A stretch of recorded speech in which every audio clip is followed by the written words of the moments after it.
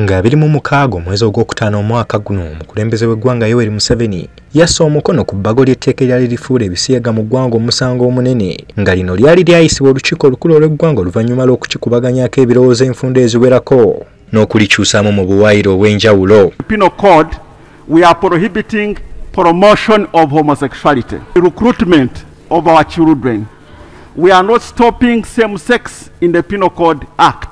Oluvannyuma lw'okussaako omukono ku bbago lino ebitongole eby'enjawulo mulina ebigabirizi by'obuyambi byatandika okusibira Uganda ekikookolo nga bijjiranga okutyoboola eddembe ly'abasiyazi ng'ekisembyeyo Bbanka y'ensi yonna okwesala ku ggwanga nga tekyakkiriza na kwewolayo. Kati ab'ekitongole ky'obwannakyewa ekirwanirira eddembe ly'abaana n'abazadde mu ggwanga ki Uganda Family Network kivuddeyo nga kiraga obulumi bwe balina ku kino ekyatuuse mu ggwanga wabula ne baweera obutassammuka nga balwanirira abaana obuteenyigira mu nsonga nga zino eziyinza n'okuleeta obulabe eri abaana. We take this attack with the seriousness it deserves. We know that this vice has the potential to rob our children of their identity and their destiny and destroy their lives.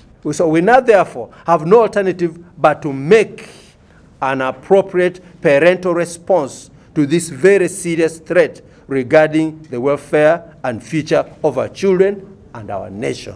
Bano era basindisa obubaka eri ebitongole okuva mu nsi z'ebweru okwesonyiwa obulombolombo n'empisa z'Abannayuganda. Era ne bakakasa nti eggwanga terijja kukemebwa n'ebikoligo bye balitaddeko wabula bajja kusigala nga bagenda mu maaso nga bakozesa akatono ke balina. To the World Bank and other international development partners and members of the international community, we categorically say we will not sell our cherished families, our moral, cultural and religious values for financial aid. Ono asiimye abakulembeze ne President okusaba etteeka erikugira empisa enkyamu zino wabula n'akubiriza abakulembeze bonna ku mitendera egy'enjawulo okusigala nga bagumu balwanyisa omuyaga ogwagala okuzunza eggwanga lino. We encourage our leaders to stand firm.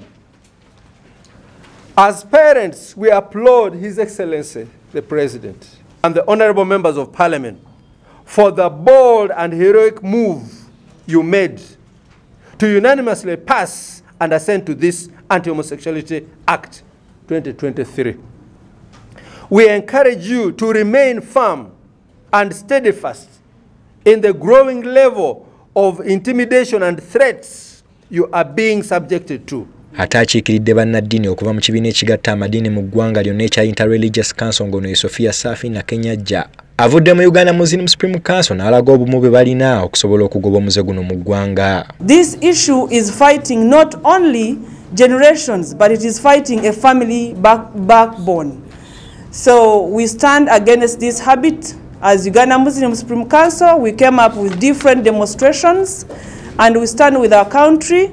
We stand with Family Network so that we move and we make sure that our voices are heard to protect our nation, to protect our children, to protect our families. Bano banjudde enteekateeka ze balina okulwanyisa omuze guno ng'obwedda boolesa obutali bumativu nga bakutte ebipande kwe babadde batadde obubaka bwabwe. Ibrahim Sebunya, The Altar TV, Amasukulumu.